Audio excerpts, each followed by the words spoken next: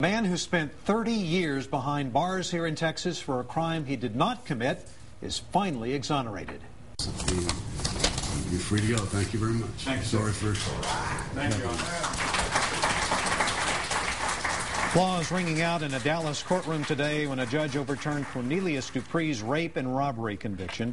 He's now 51 years old. Dupree was in prison back in 1980 for an attack on a woman and sentenced to 75 years behind bars. He maintained his innocence all along, even refusing parole because he would have to admit that he was a sex offender. Happiness is one of his many mixed emotions today. Words really won't make up for what I done lost. You know, I lost both my parents. I just feel that, you know, the system needs to be fixed by whatever means that, you know, so that this won't happen to anyone else. DNA evidence proved Mr. Dupree's innocence. Dupree was released from prison in July, and this hearing today cleared his record.